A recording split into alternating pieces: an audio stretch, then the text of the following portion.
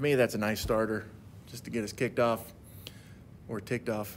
But on this one, so now I've got a trinomial, and the first thing, you can always stick to factoring by grouping, okay? So if you're like, you know what, I don't really care if this is a perfect square trinomial or the difference of cubes or the sum of cubes. I don't care about that stuff. I'm just going to factor by grouping. Go ahead.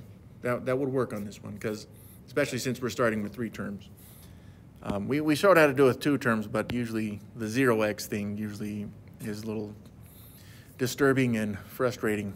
So on this one, you could check for perfect square trinomial stuff, but 3 is not a perfect square. 4 is, so it's like, yeah, that's cool, but 3 is not. So yeah, you should definitely look first for the greatest common factor, which there is none.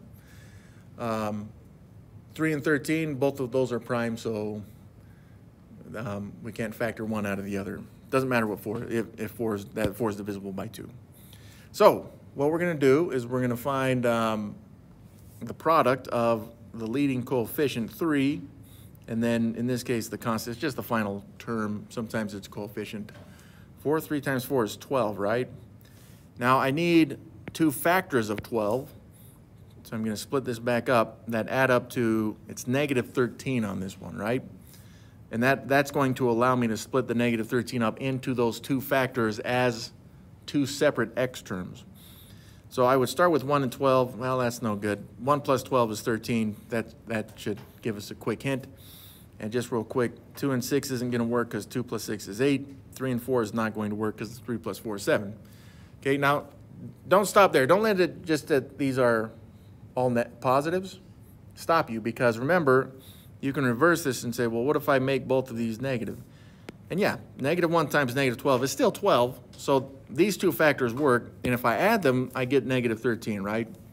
So my negative 13x's I'm going to split up into, and it doesn't matter how you do this, but negative 1x, and I'm going to make this one negative 12x, okay?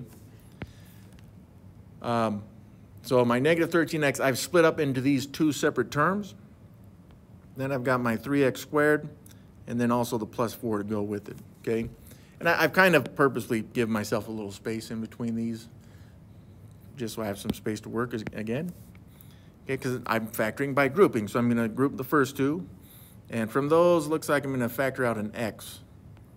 Okay, so from that, from the first term, the 3 stays, but only one of the x's stays from the 2 x's there, and then from the minus 1x, some students don't like to show that 1, but I like to see it now because I factored out this x, so I'm just left with the 1, so I need it.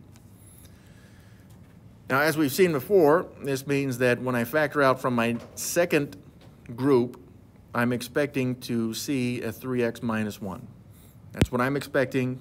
I don't know if it's going to be, but I feel confident that it will. So from here, looks like, so the negative 12 is our first term in this group. Right, so this group right here. So I'm going to factor out first the negative, and it looks like I can factor out a 4. So x minus, we're going to have the minus 4 there. So negative 12 divided by negative 4 would be 3. So we see it's starting to match already. 3 x's. 4 divided by negative 4 would be negative 1. So that's, if you were concerned that this was plus and how are we going to make that negative, it's because we factored out from the negative 12 and negative 4, which forced the plus 4 to become a minus. So they do match, right? So I can now factor out from both of those terms a 3x minus 1. And I am then left with what's left of the 2 terms, just like we saw in the last example, an x and a minus 4. Now, this is done, but you should check, right? 3x minus 1, I don't see any common factors I can factor out there. X minus 4, nothing common. If this was an x squared, then I'd have a difference of squares there, and I could actually factor that out more, but it's not, so that's it.